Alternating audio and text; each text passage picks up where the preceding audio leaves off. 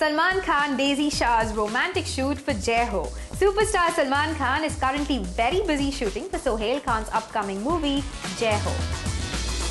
Welcome to Bollywood Live, I'm Mitsu Fonseca. Reportedly, Sallu has recently shot a romantic song with actress Daisy Shah for the film in Romania.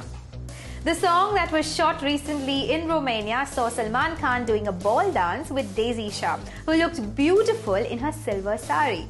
On the other hand, Sallu looked debonair in his black suit.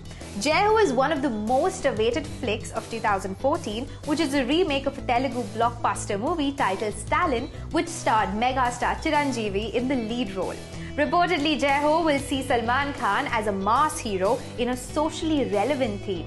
Jai Ho was initially titled Mental, as suggested by Sallu. But later, the actor's father Salman Khan felt the title needed to be more pertinent and wanted something patriotic since the movie will be releasing on Republic Day.